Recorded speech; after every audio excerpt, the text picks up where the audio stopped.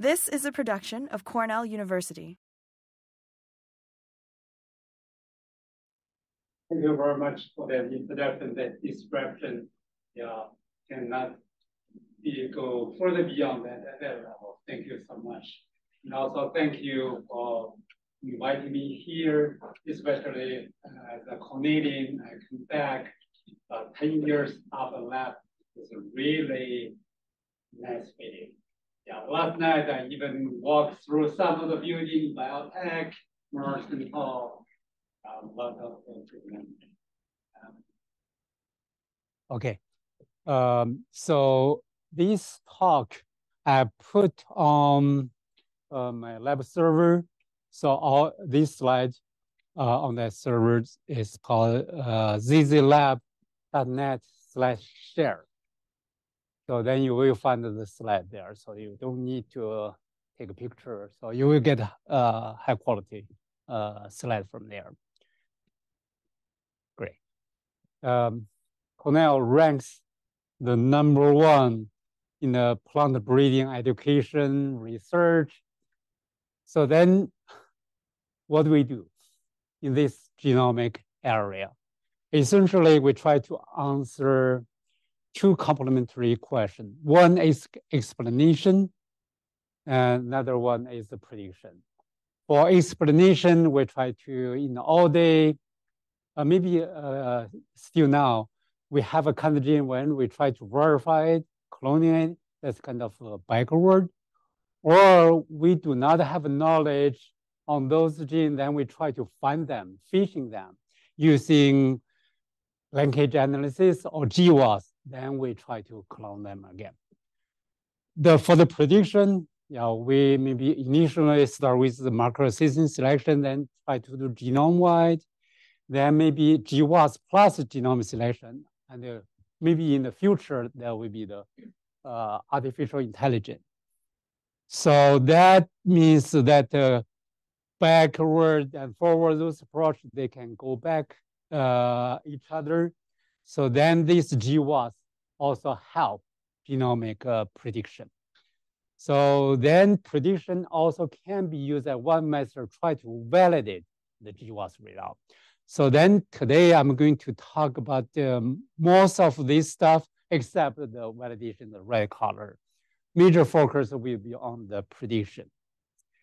So then we will divide the talk into the following section. First, we go through the process from marker selection to genome selection.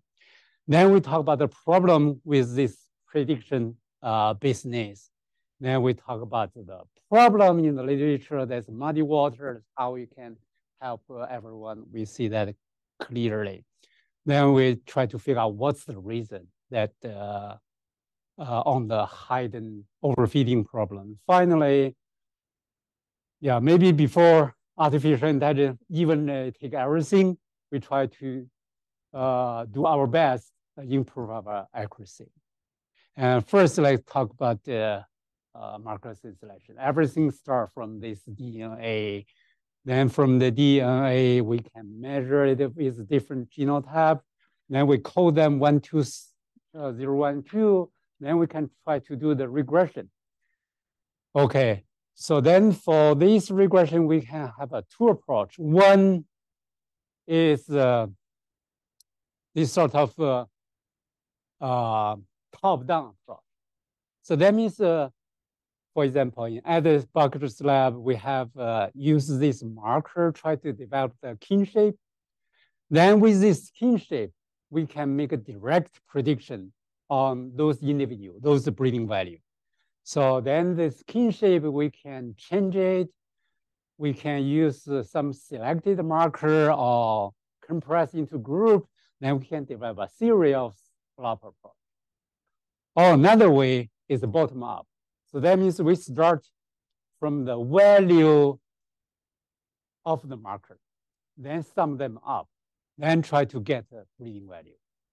Then those distribution, we need to have a sort of assumption. Then different assumption create like a different Bayesian approach.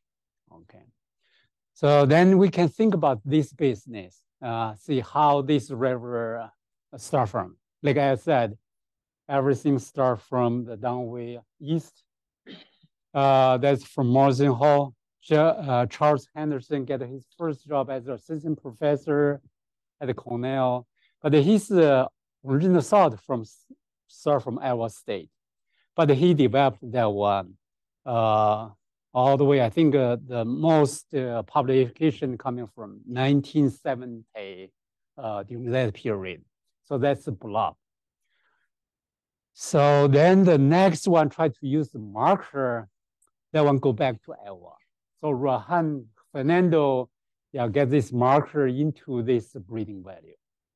Integrate with the blob. So then the next one, 1994. That's the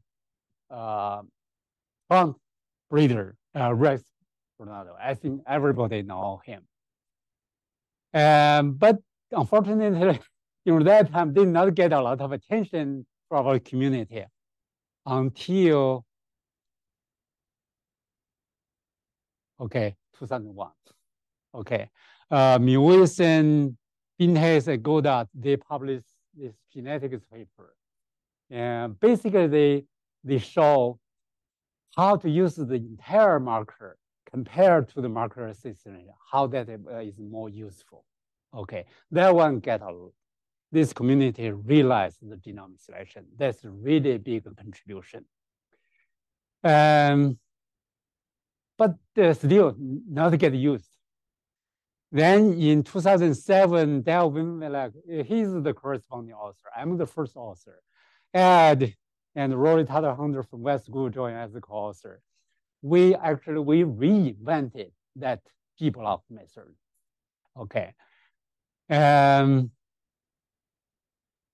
The good thing is that paper published in Animal Science. And animal breeder read it. So Paul Van Raden then next year applied to the USDA, the dairy science, dairy evaluation. Then genomic selection, boom. The reason is that regression, this Bayesian approach is computing difficult and does not match the existing system. So then for this G-block, we just replace the pedigree relationship with the marker relationship. So the coding is very easy. Then that program gets used immediately. Then the next contribution is from Ignacio Nisto, and try to use existing pedigree combined with the marker-based pedigree. Until now, that's dominant the animal breed. Then later on, I did some improvement on that kinship, use either compress to the group or use a more meaningful kinship and try to do the super blob. Unlike GWAS method, so GWAS, if your method A is better than B, no matter which solution, that's true. But for the genomic selection, that's different. And the order can be reversed by different trait, even different population. So then we figure out the two factors affect this, which one is the best method. For example, these two factors, including the heritability and the complexity of the trait. If the trait is polygene, basically, that's G-blob, works robust. But if you have a less gene, then other method, they work much better. And if the trait is lower heritability, then they compress, you make a group, then you have a better prediction. And if the trait have a higher heritability, then the Bayesian approach works best. So really depends on the situation. So that makes it harder for breeder to use it. So then we build this system, basically is a machine learning. So then the machine will look at the data, try to figure out which one is the best for that particular data. Then for that evaluation, actually we have a problem. And the problem can be viewed from this table. So this is a paper from this founding father Rex Bernardo's paper. And if you look this prediction accuracy, -30, -40. Okay. So then interpretation can be a problem. Some people interpreted, okay, if I reverse the direction, it will still work as good as, for example, 40%. But the problem that may be not true. And I can show why that happened. For example, yeah, we do the cross-validation. For example, here is the 5. You can select the 4 group, try to predict another group. And after this, you will get a prediction for every group. The extreme situation is leave one out. You try to predict that individual, use the rest. Then you just loop. The problem is actually we have a two-way try to calculate this Pearson correlation. For example, on the left side, I have that solid. That is the group we try to make a predict. So we had the phenotype, use the rest to make a prediction. So after we get the prediction, that red, so for each group, we can calculate the Pearson correlation immediately. So that means we get instant accuracy. So then we get a 5, we take average as the final. But again, we can also use a different way. For each fold, after we get a prediction, when we hold, we don't calculate until we get all the 5 groups predicted. Then we make one calculation at the very last. So that means, yeah, we have that hold accuracy. So there are 2 ways to calculate this pre-correlation. One is instant for each fold, or hold. That means after you get for every fold, then you make one calculation. So in the literature, you can see the variation between these 2, and some they don't tell you exactly what happens. Then the problem is these 2 are different. For example, I use that 281 that flowering time means as a test. I just shuffling that phenotype, break the connection between phenotype and genotype, and see what's happening. So expectation should be 0. You should not have accuracy because it's already broken. Then we try to see whether these 2 approach, they get a 0, that expectation. So I divide them into 5 groups. Then for each group, if you look at the correlation for each group and the rest, that reference, so then you will see they are just on the opposite side of the population mean. Okay, so that means if you look somewhere here, solid stand the testing, then the open is for the reference. So they just on the opposite side of the population mean. So then that means they are 100% negatively correlate each other. Then the problem is the training population. If you have a higher phenotype, then you tend to have a higher prediction. So then that's completely reverse to the breeding value. So that means you're supposed to get a 0 expectation, but they end up for this simulation, you get a -5%. So that means downward bias. The problem gets even worse with number of the folds. You can see, so here expectation should be 0, but the number of folds increase, then that bias increase for that red color, that hold accuracy. So the more fold, more bias. If you have a jackknife, like leave one out, that's the worst one. So actually, jackknife should not be used. And so you can see, can easily like reach like a 15% negative for the hold accuracy. Then you see, oh, the blue one pretty good. That's instant.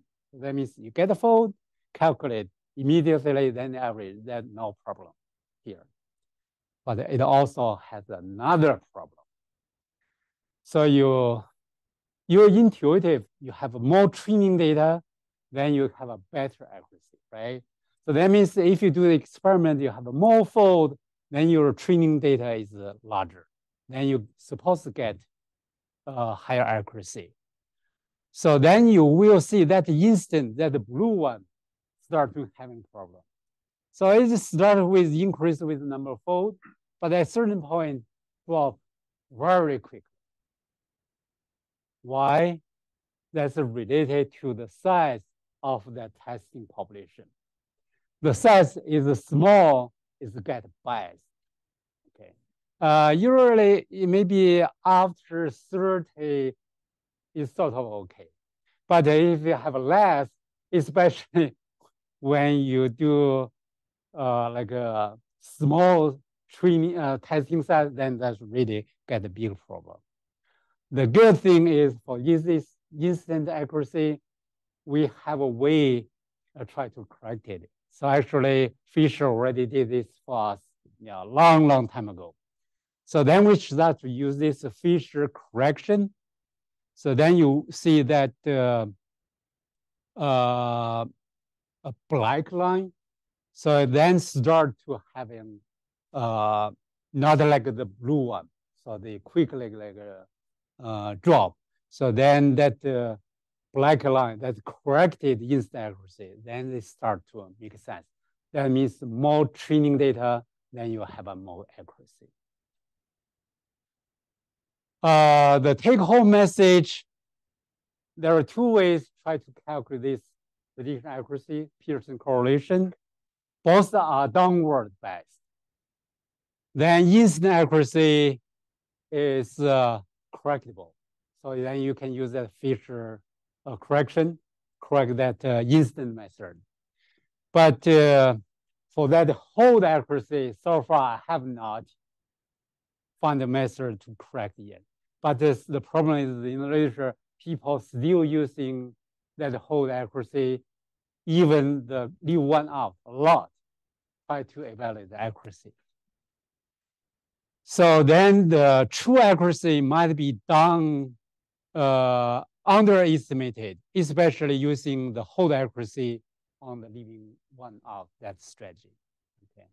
So when the true accuracy is low, negative, that Pearson correlation could appear, with unprecedented like a frequency and magnitude. That's kind of explain why Rex Bernado's that result can have a 40% negative correlation. Okay. So then we see more problem. See this module. Because Rex Bernardo is founding father in this area, I'm trying to start with him. He has a paper 2014, just the time I left Cornell, proposed a very meaningful direction for the genomic selection. So that means the genome selection, if you have an existing non-genes, you should incorporate that into your prediction model. That makes sense. Yeah, that helps. And later on, there are a lot of research follow this direction, breeding program, try to implement this, try to improve accuracy. But the problem, when the literature starts to accumulate, people are doing a lot of different things, then we start to see rare stuff. For example, one paper showing if you incorporate the GWAS result into genome selection, you can easily get a twofold increase on accuracy. For example, originally it was 40%, now you get 80%. Let me see this. Yeah, you see that one? 5 times increase. Yeah, then we think about that's true or not. So then we try to see if we figure out is any other potential problem maybe confounded this phenomenon. So then let's see how people to do this. So then this one I label as a valid approach. So that means you go through this process and you should be fine. The result should be reliable. So when you get data, you divide them into training and testing first. Then for the training, you start to conduct GWAS. Then figure out which one is sorted with the tree. And with those one, you calculate the breeding value of the testing population. Then try to correlate it with the phenotype. Then you get accuracy. So this is valid. So this accuracy hold. But the problem, people doing the different. Right? They get the data, the entire population, then immediately they doing the GWAS. Then they know which one associated with the tree. Okay. So then we say whether this GWAS result work or not, prediction accuracy is good or bad. So then they start to do the validation. So they divide the population into training and testing. So then try to see those are associated results, what's the effect? Then they do the prediction. Then they do the correlation. The problem is that the testing population, that the phenotype is already being used in this diagram. So then that causes hidden overfitting. Then they do this again and again, but this is potentially can increase your accuracy 2 times, 5 times, or I just easily reach 100%. Okay. So then we did like a test.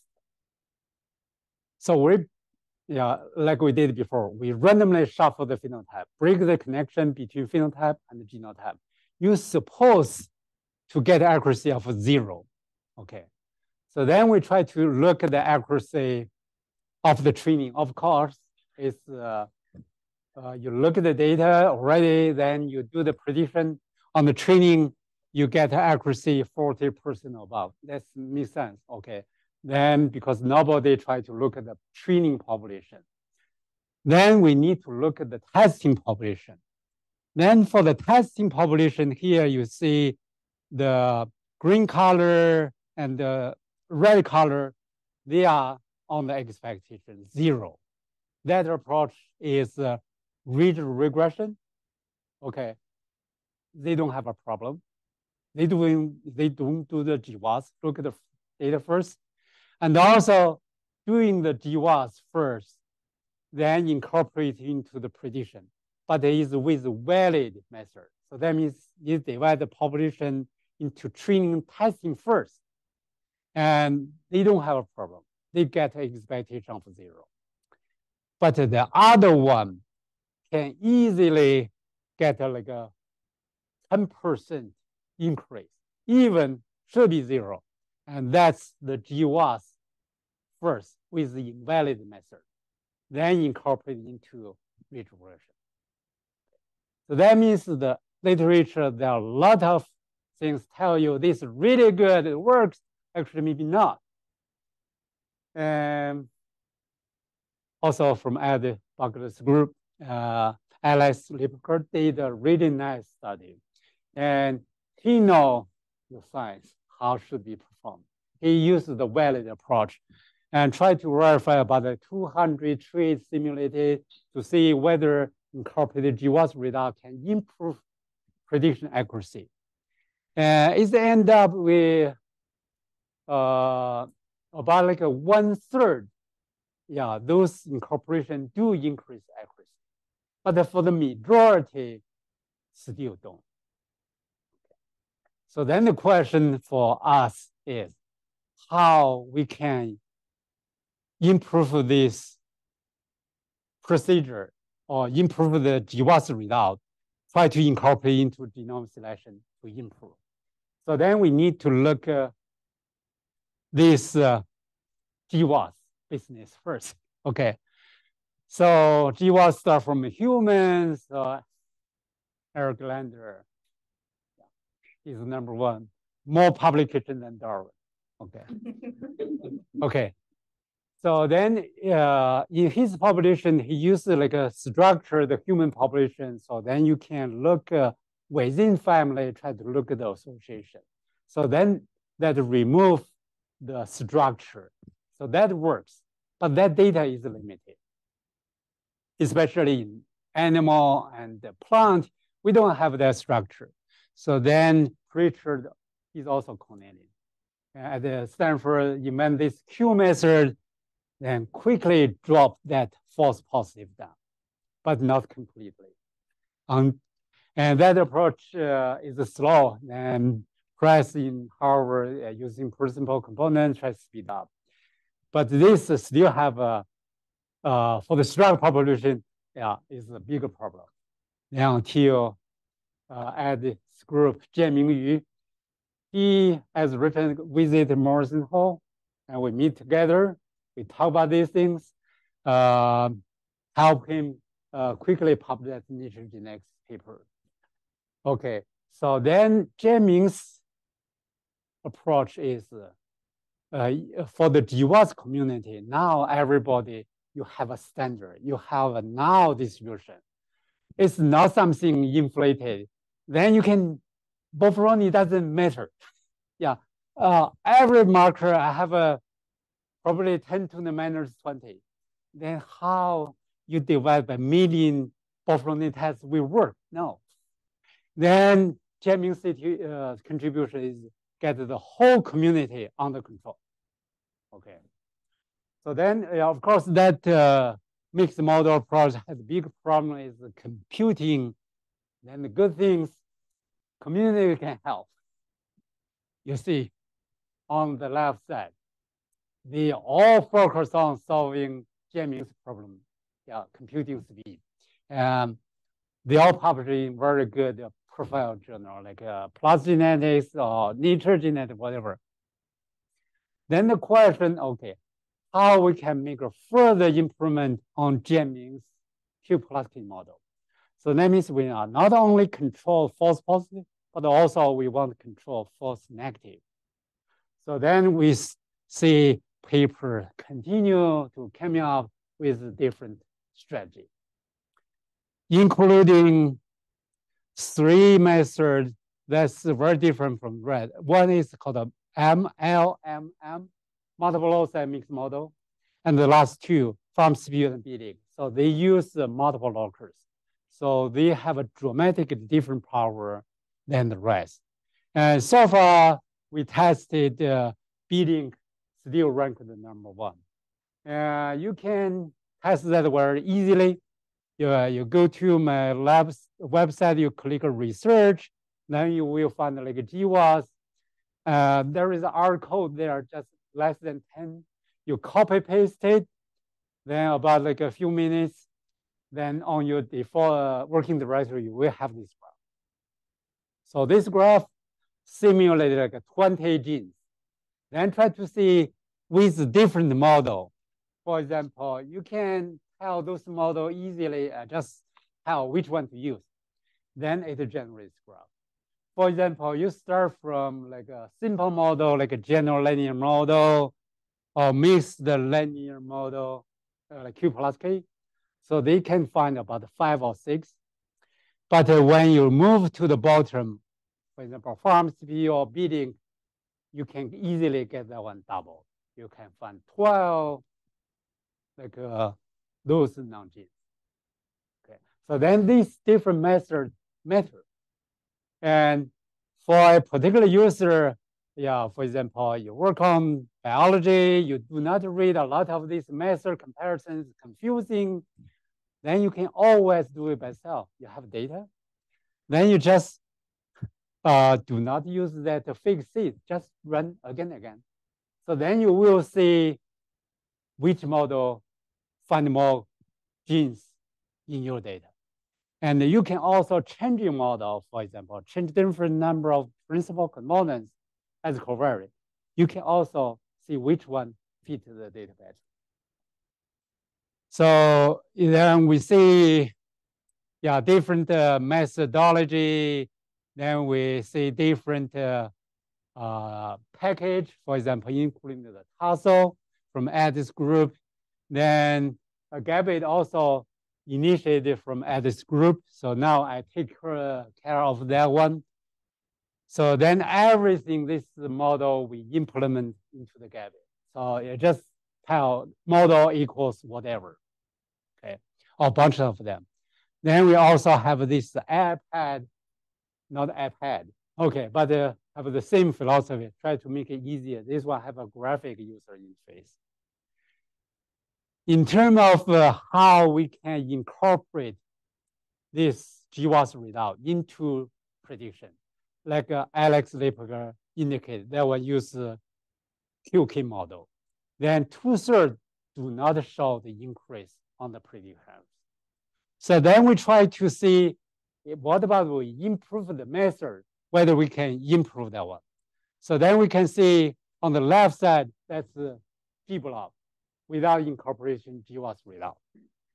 But when we incorporate the GLM mixed learning model, we see the accuracy increase. And even with a further increase on the very right, you use the bidding, you find more true genes, then you have a much better accuracy. Okay. Of course, when sometimes I say I actually means I refer to myself and also my collaborator, and especially the people of the real hero, they did the work. And that's the same graph when I practice my job interview for this position with Ed. I show this graph to Ed. That's how it looks, improvement. So that's the landscape we have. Maybe one village in New York, they have more trees than the whole area we have. Okay, very sunny, and you can see easily the landscape. With that, I will try to answer some questions you have. So, Zhiwu, what do you think the opportunities? I mean, we're kind of coming from the bottom up that can identify causal variants.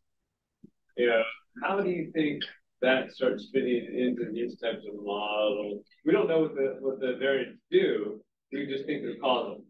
So how do you think these models can work with causal variants and, you know, this directionality and things like that can be integrated? One simple, for example, your maze with that 5,000 land races from Mexico, then you show there is 1,000 genes control flowering time. If you do flowering time prediction, compared to use the whole genome, SMP, with them equally, build a kinship, doing the traditional G-blob. If you give a different weight for those 1,000 genes, then you will definitely get better. Yeah. By the way, thank you very much for that project.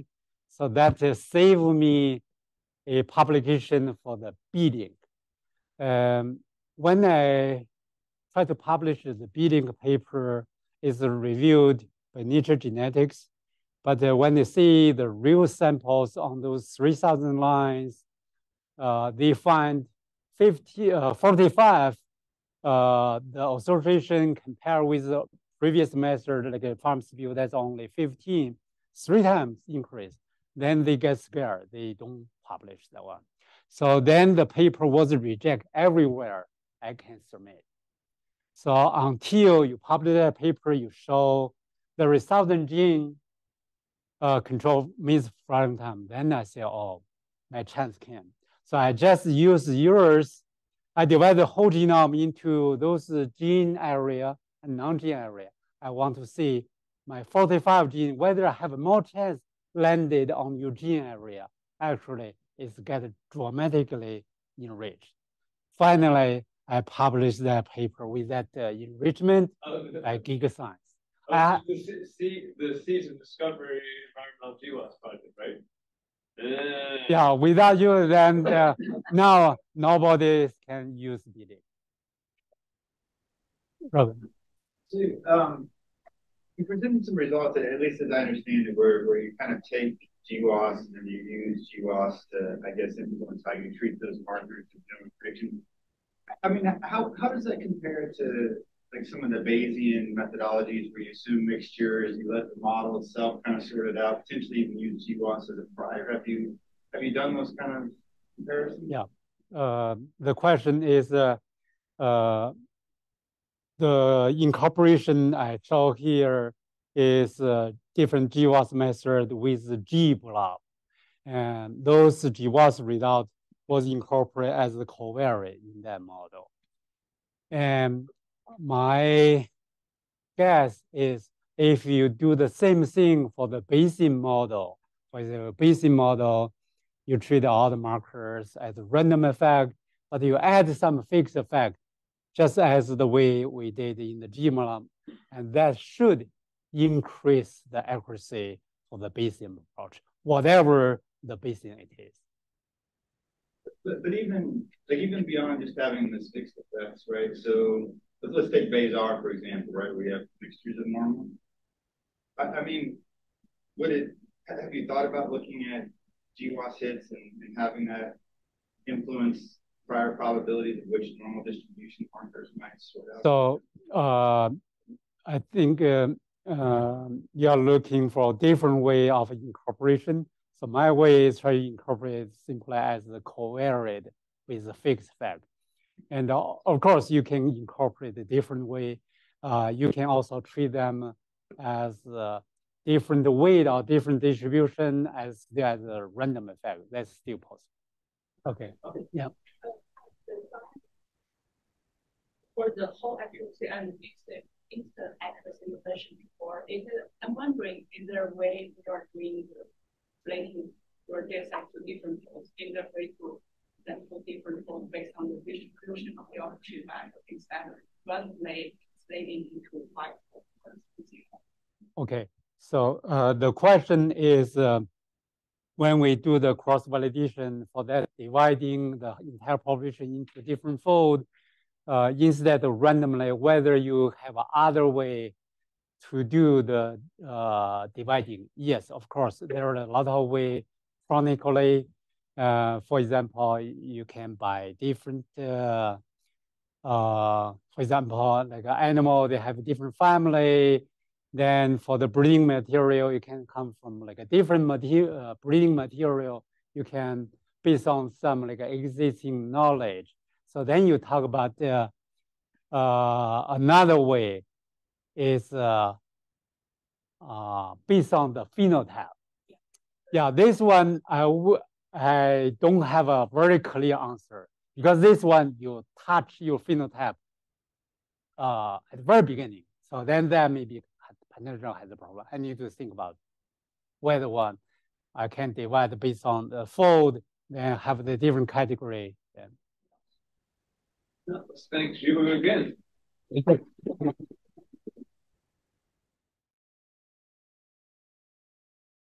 This has been a production of Cornell University, on the web at cornell.edu.